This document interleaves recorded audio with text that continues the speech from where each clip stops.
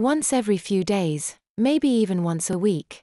He tries to recall being a normal boy who wore short pants and brown socks, a shirt, sometimes a tie and a jacket and cap. But as the days and weeks stroll on by, that image is becoming increasingly vague. Even his dreams are changing. Sometimes he dreams that he's back home with his mother and father, and more often than not, he's presented with a vision of himself wearing one of his dresses whilst acting like and being treated like a girl. It's nice to wake up after dreaming of his loving mother and heroic father, but it's strange knowing that he dreamt of himself as a girl, but at least he knows they're only dreams.